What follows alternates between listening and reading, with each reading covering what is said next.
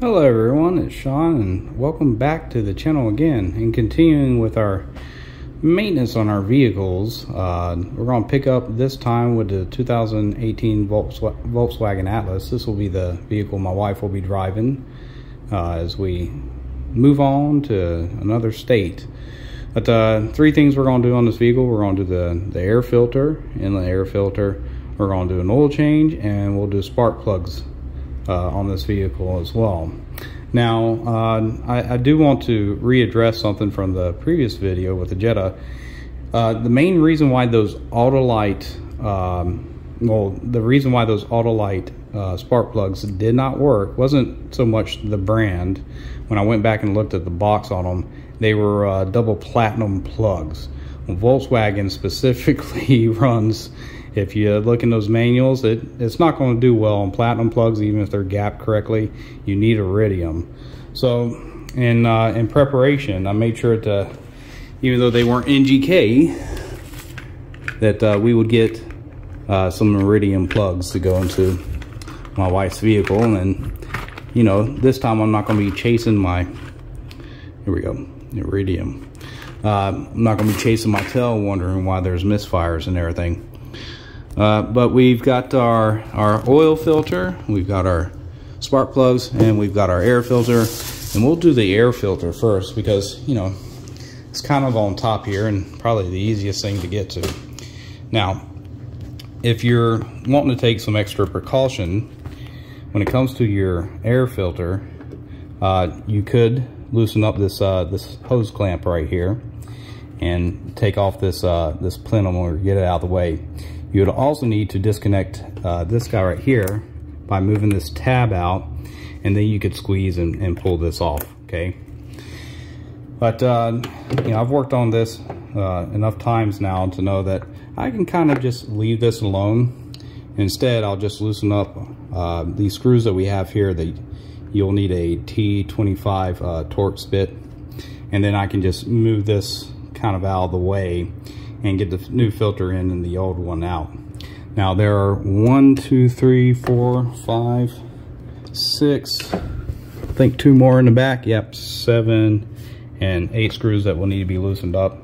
They don't come all the way out, but out of the this housing here. They just unscrew from the bottom side. The screws remain in the upper portion of the housing. But once you got them loose, we can move it out of the way. So I'm gonna go ahead and take care of that and then come back and show you what it looks like. Okay, and here we have it. Like I said, screws don't come out the top, they stay in. Everything's moved aside. Here goes the old filter, and we're replacing it with the STP air filter. You can see that make number, SA530. And it's just a simple thing. Old filter will come out, just like so. And yeah, it's a bit dirty. Still a very good, decent filter to use, but what was this one?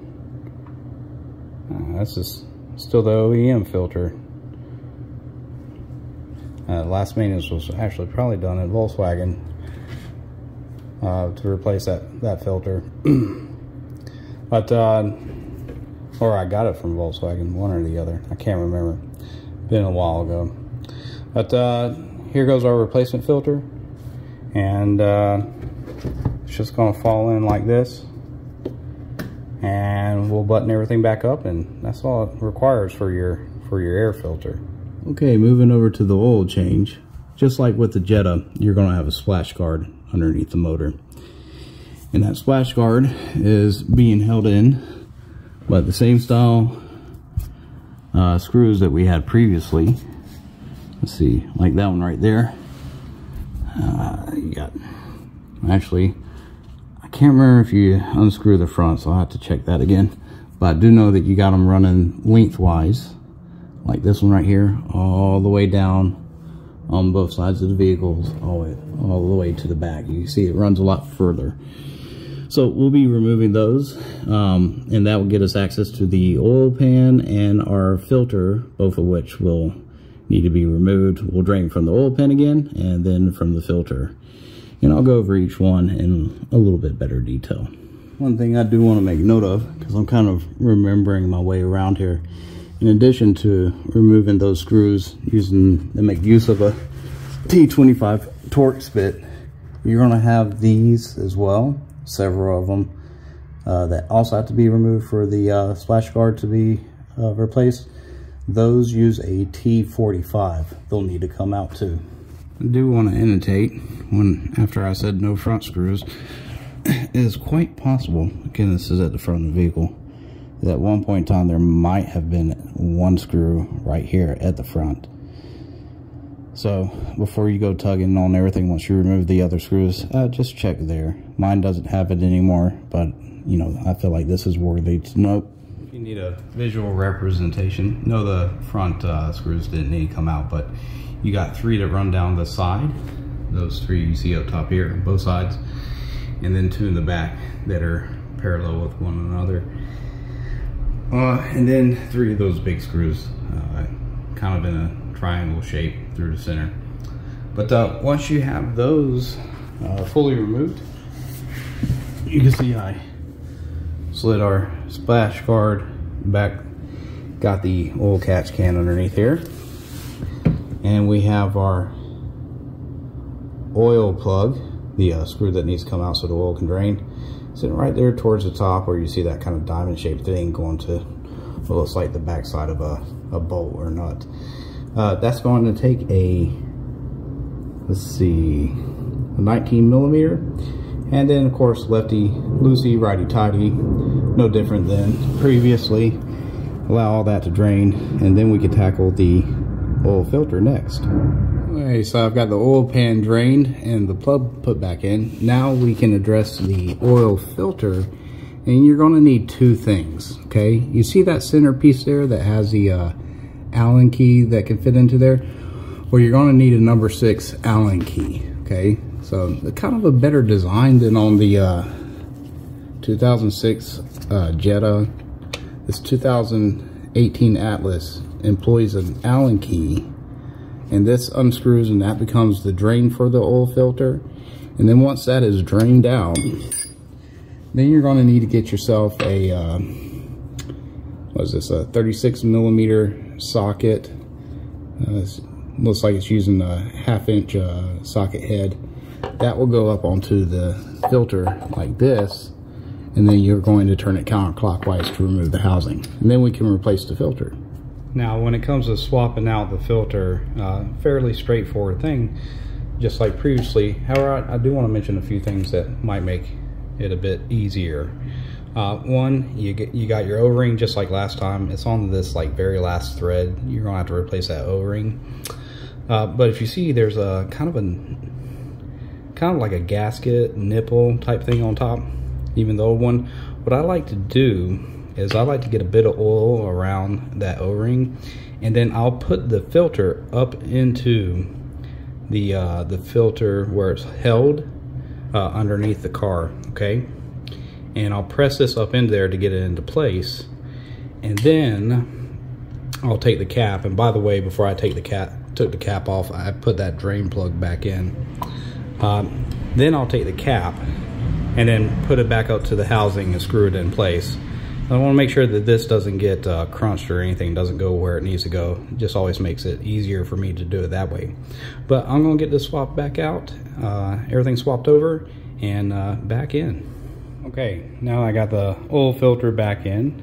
Everything is closed back up. Again, I don't have a torque wrench, as I mentioned in the previous video, so I get things snug and then try to do maybe a quarter of a turn more if it will allow me. I don't force it if it doesn't.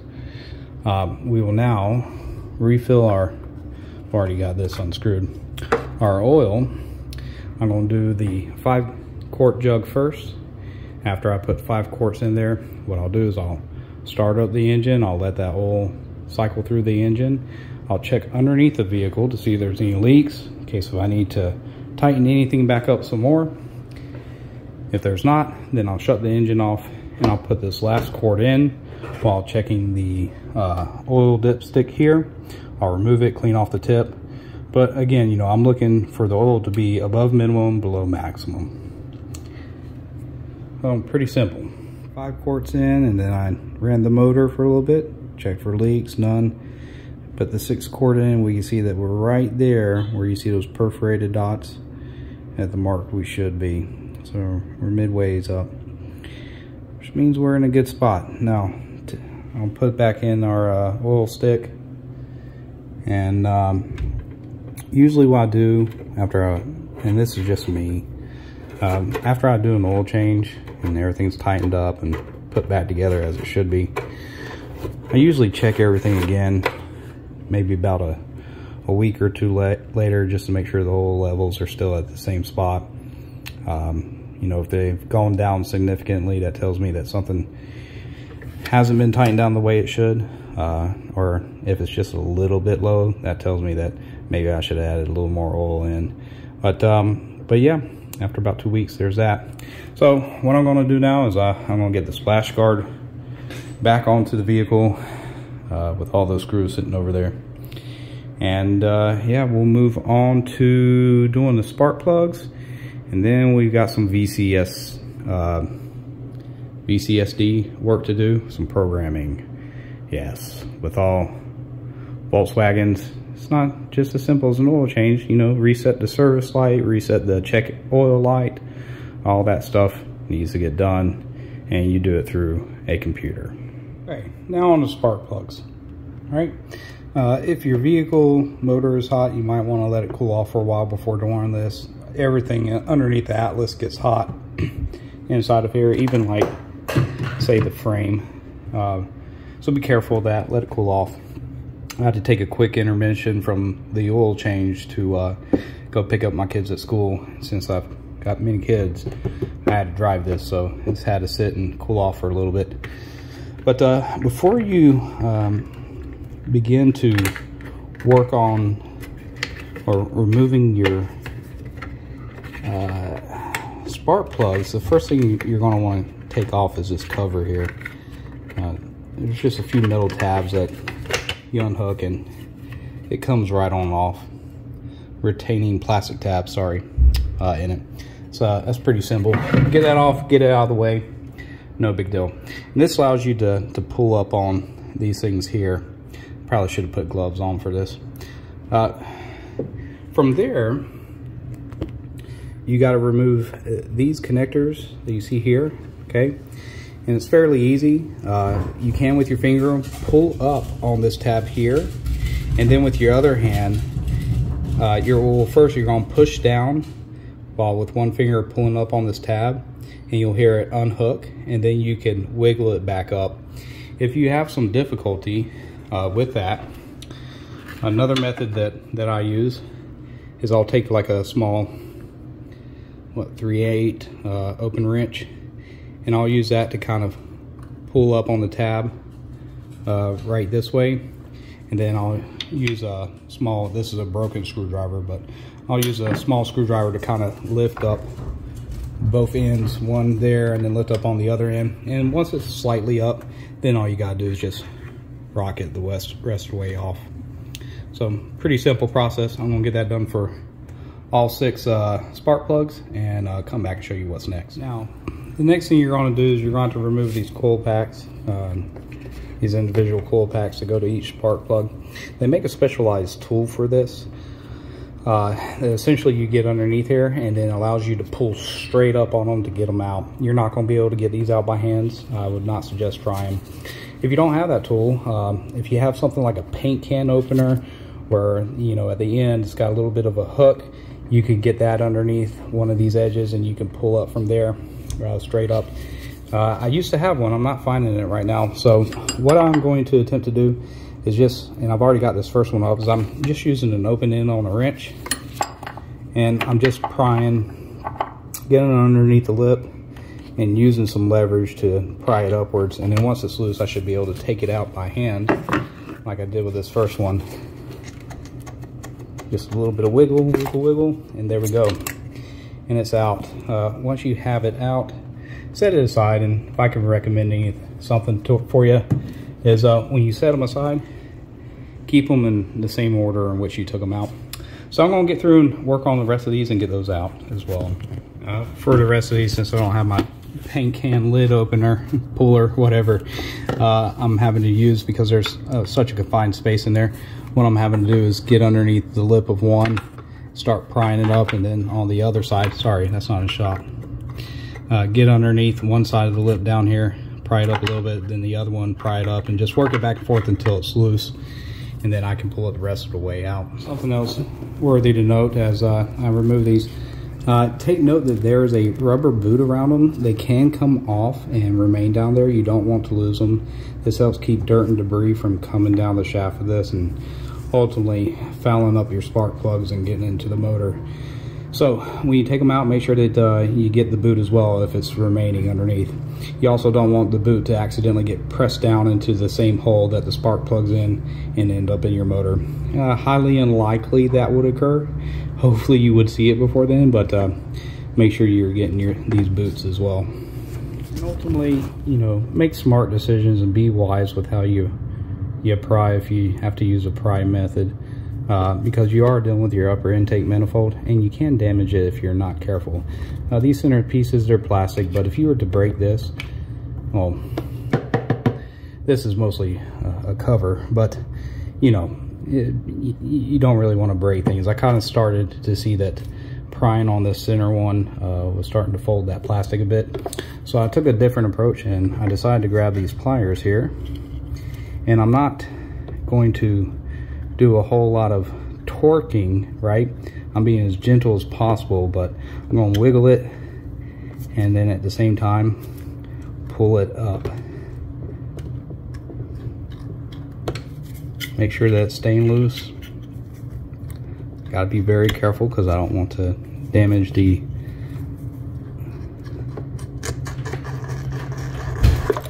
there we go, and she's out just like that. So I don't want to damage that where the plug goes into, so be careful of that. Also be careful of your pins down here that you're not bending them. So just another method to add to this. Now I can work on removing the spark plugs. You can see that first one down in that hole right there. In a 5/8 socket, I got one that has a rubber grommet in there that will hold the spark plug and take it out of its basically that cavity down there. But lefty loosey, righty tighty as always, so we're going to loosen this up and we're going to get them all out of there, and then we can start working on prepping our spark plugs that go in to replace them. One of the first spark plugs removed, NGK with a VW brand on it. Gap for your spark plugs is going to be 0.036, so I'm going to check it with a gap tool. And then don't just throw the plug back in there as you work through this. Last time I used a tad bit of oil, I went back and because I got a bottle of this and took the spark plugs out of my Jetta. But Anti-Seize lubricant, you're going to put it on the threads right here. This is here, let's get it opened.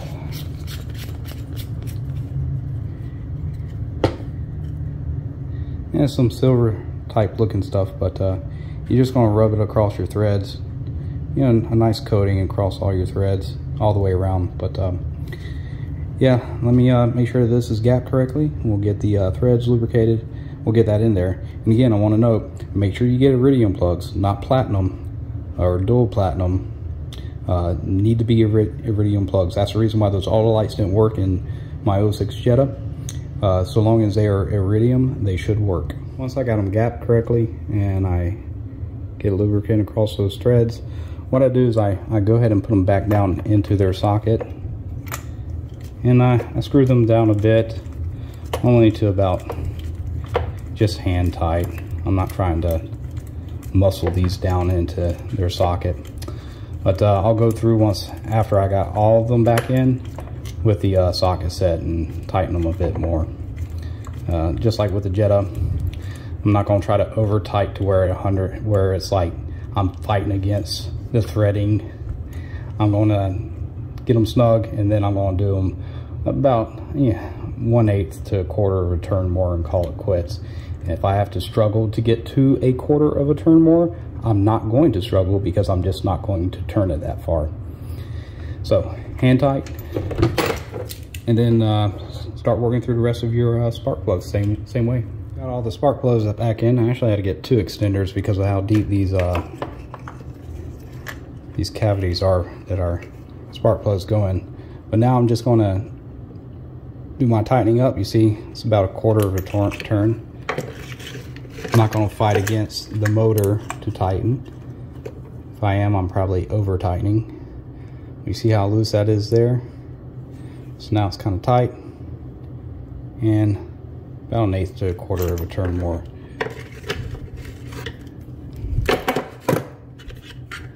I'm going to do that for all 6 of these spark plugs, and about 1/8 of a turn from there. Okay, should be good. Now we need to take care of the boots. Give me a second. Okay, for our coil packs, I'm going to take and put just a little bit of dielectric grease down there at the very end, and then I'm going to reinsert them back down. Now, if you don't remember which way they're oriented, go to your plug. It does not lie. And orient it the same way the plug is going to go down. And that should take care of it. Quick note for you. When reinserting your coil packs, by hand you can get them down to a certain point, but trust me, they're probably not seated all the way. You're going to feel a kind of a click in place once they're seated over the spark plug. So if you're using a socket set or something, if you got a spare socket set or something like that, something that's got a flat end to it, go across the top of the coil pack and just put pressure on the top evenly across the sides until you feel it slide down and actually kind of click in place over the spark plug. And once you've done that, you should be able to start reconnecting all your connectors again. After that, I'm going to start the motor up. It's giving me attention, engine is running. And just going to let the motor warm up and listen to it at idle. And if it has a rough idle, you're going to know, you're going to see the engine, it's going to rock. Might not be that exaggerated, but you're going to see it rock at idle if there's an issue. But if I'm not seeing any rocking or anything like that, I know I've got my spark plugs gapped right, the boots are all in, they're all firing, the engine sounds nice. So, alright, I think it's time to do the computer work and check and make sure we haven't thrown any codes. And we'll go from there. So I'm going to have to get this lid shut. And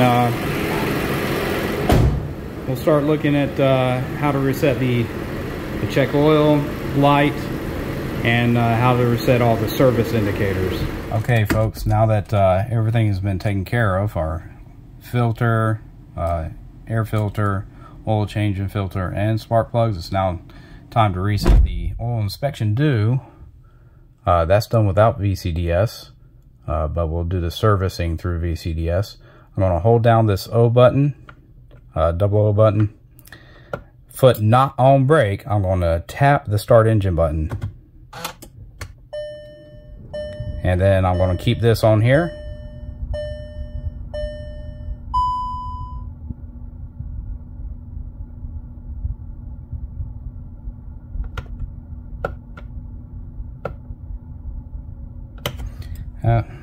It might take 1 or 2 tries. Hold on a second. I'm going to turn everything off, lock the door.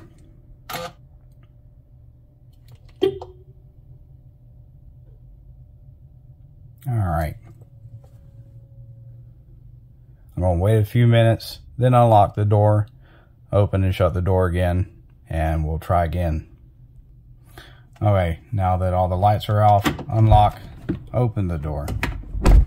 Shut the door again. All doors must be shut, including the front of the vehicle. The lid has to be closed. All right, holding this down, tapping the on button.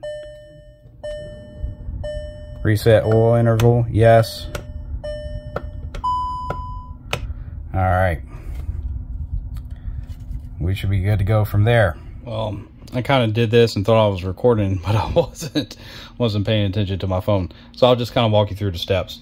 Without my foot on the brake, hit the button to turn the vehicle on, but obviously motor is not running.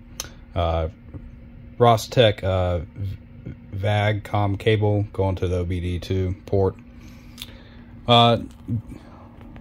Open up VCDS. Now I've already did an RSI reset, so you can see all the current values that were in there, and you can see that their new values have now been zeroed out. But just wanted to show that to say yeah, you need to do the RSI reset as well.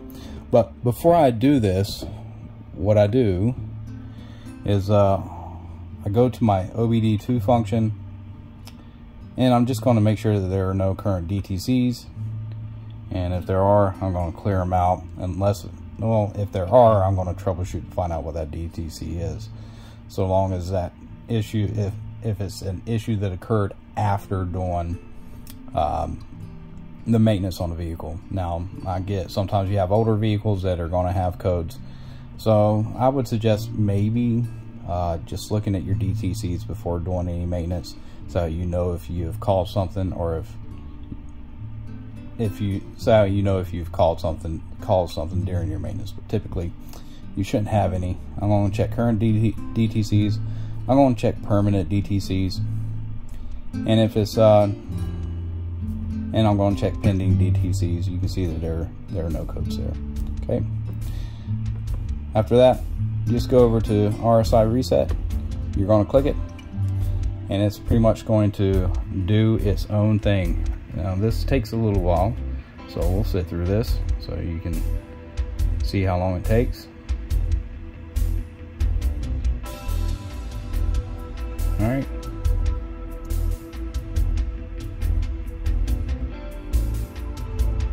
And now that it's all, the current values, now that they're all there, you can see where they've been reset again. And we're going to click done and go back. That's pretty much all there is to it. You do those two things. You reset your oil warning and do your RSI reset, and you're good to go. So that being said, thank you for watching. If you enjoyed this video, please let me know in the comment section if it was helpful for you. Take care and goodbye.